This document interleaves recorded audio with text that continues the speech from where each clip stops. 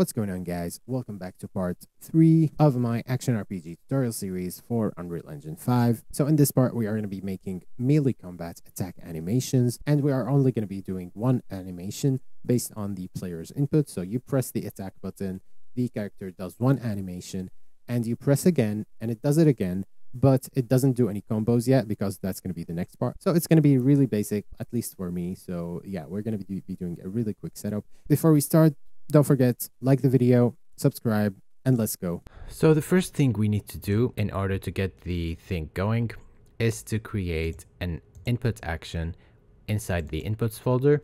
As you might remember, in the first video, we set up the inputs mapping context and we set up 3 input actions. So what we're going to do now is we're going to open the input mapping context and set up the 4th one, which is going to be a brand new input action. So we're going to right click over here, go to input and choose input action.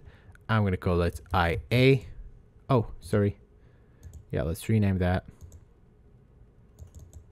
It doesn't want to get renamed. I don't know why. Okay, there we go. IA attack. When you do that, you open it, go to the triggers, hit the plus button. We already talked about triggers, by the way. It's like how you want it to trigger. So like hold and release like does the thing once you release. Hold does it like after you've held for a certain amount of seconds. So what we're going to choose is pressed. So it happens only once, like when you press the button, and that's it. So we can close this actually. That's just what we're going to do. And inside the input mapping context, we're just going to hit the plus button and we're going to go over here, choose IA attack, and we choose a button for it. So as like for me, what I'm going to choose is mouse, left mouse button. That's like the basic of basics. So yeah, we're pressing the left mouse button, nothing's happening, and that is because we didn't actually set it up in the blueprints. Of course it didn't happen. I'm just going to put a comment on the jump thing, right jump. Okay, over here, we're going to call the input action. So type IA attack. And on triggered, we're going to play montage. And it's actually that basic at the start, but there's going to be some complications. So the montage to play, well, we didn't make any montages yet, so we're going to go back to the characters, mannequins, animations, ARPG warriors folder, and we're going to find the first attack animation, which is combo 1. Is there one where like it has all of them? No, there's no. Okay, we're just going to go with combo 1, right click, create anim montage. So an anim montage, if you don't know, like if you're a complete beginner, a montage contains your animation, like any of those animation sequence. And of course you can make multiple edits without editing the source. So like you have start time, end time, play rate. Play rate is the speed, by the way. So like start time could be like 0.5 and it plays it after 0.5 seconds from the start. And yeah, you have a lot of cool stuff that you can edit. You can also like drag another animation and have 2 of them play inside the same montage. So yeah, if you didn't know what a montage is, that's like my quickest introduction to montages. So we created a basic montage. We don't want to do anything with it yet. We're just going to go over here and search for the montage that we have just created, which is combo 1 montage.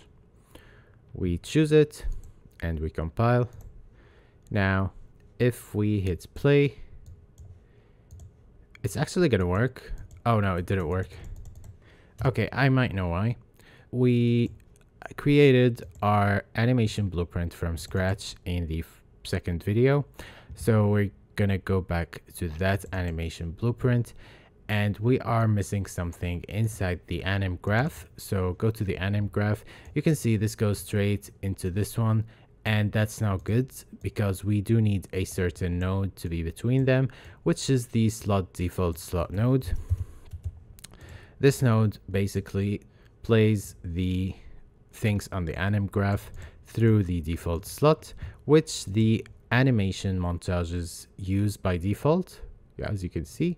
So this allows your character to play montages.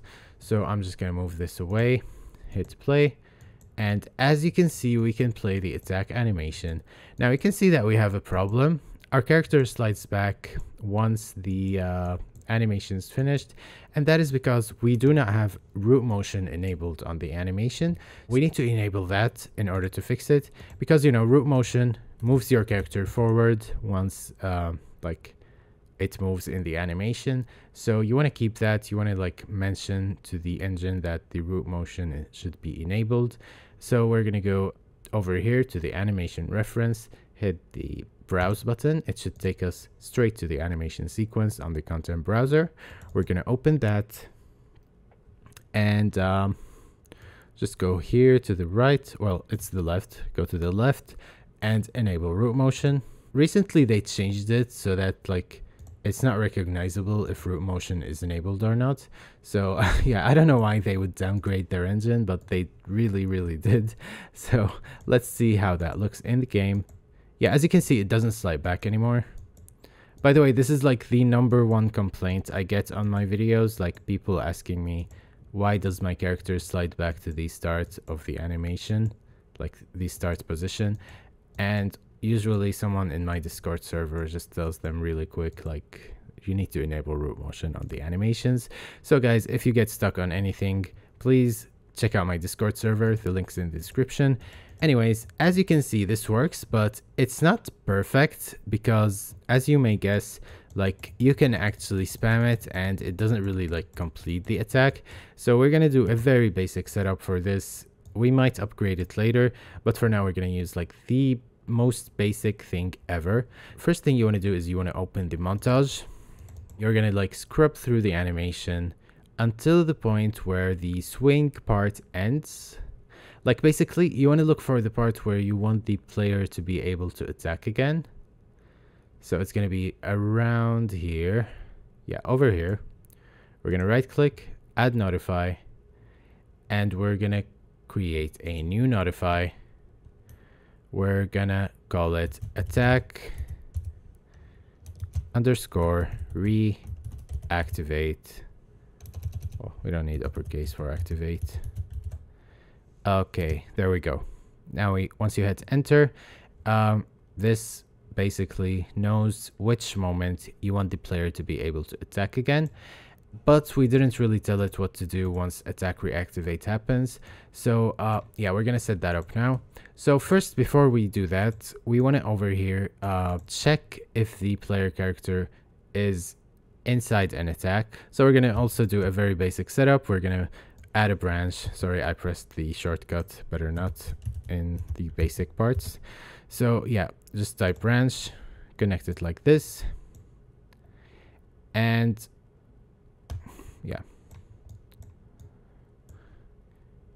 so connect it to false. So if the condition is false, so we're gonna right click over here, promote the condition to a variable, and we're gonna call it attack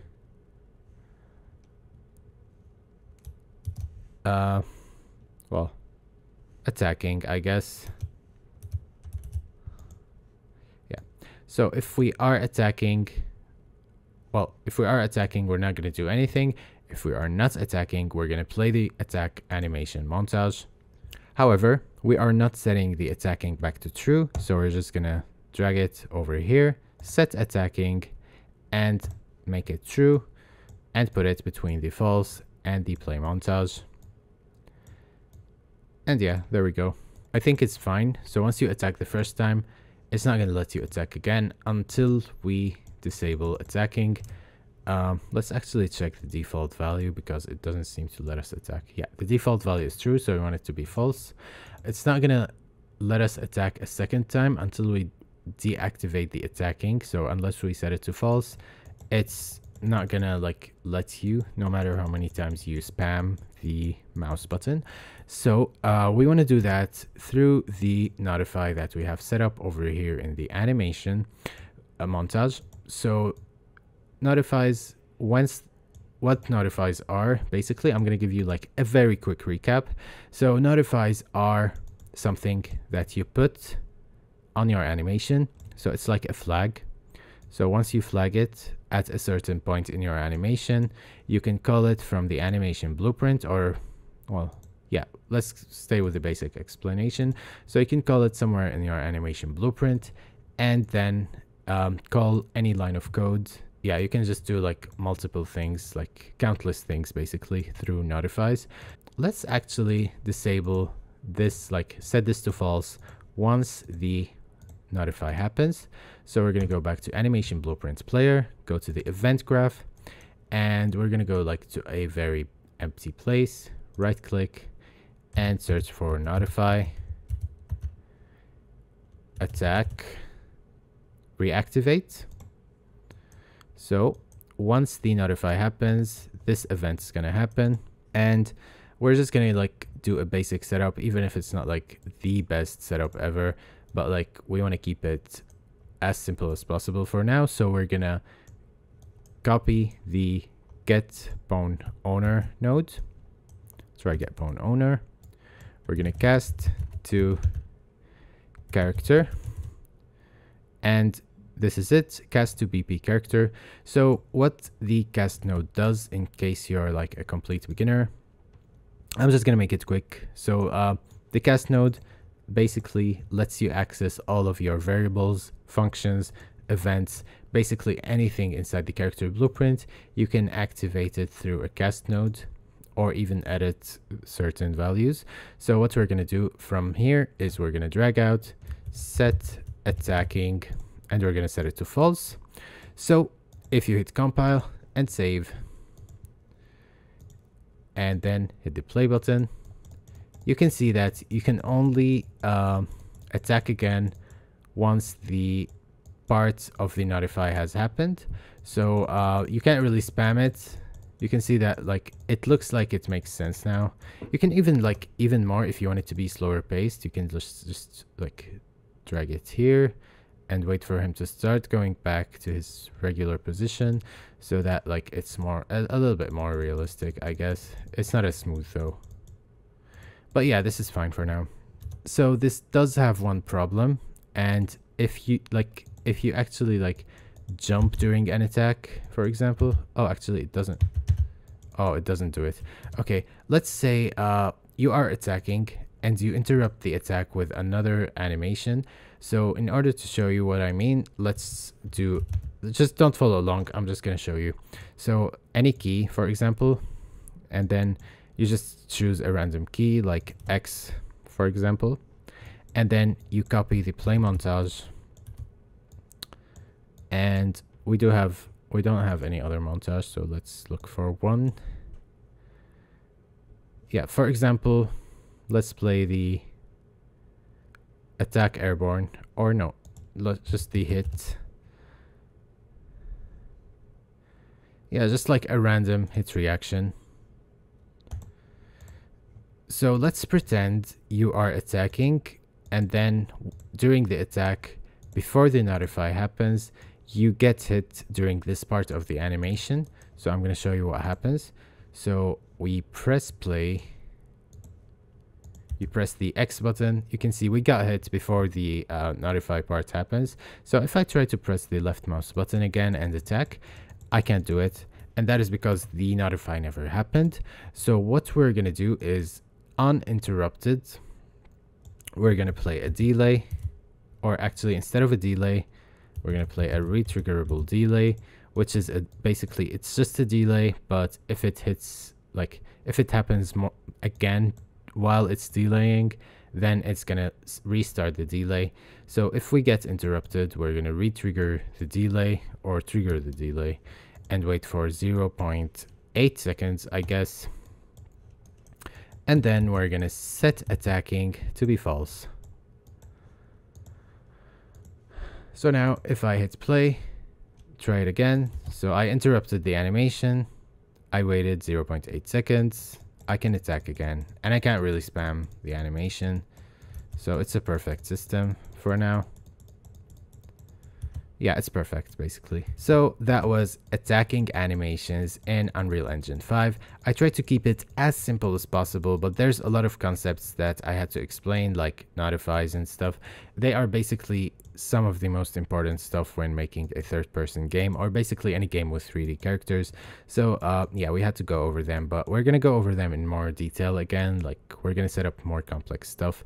So in the next video, what we're gonna do is we're gonna set up combo animations, like for example 1, 2, 3, and 4 attacks. When you finish them, it resets the combo and starts from the first attack animation. So if you guys are looking forward to that, please make sure to hit the like button and subscribe if you are new to the channel. And also, again, check out my Discord server. It's really fun there, and you can meet a lot of game devs, get help on your stuff, and just have fun, I guess, and like chill in there. So guys, I'll see you in the next video. Take care, have a great day, and bye.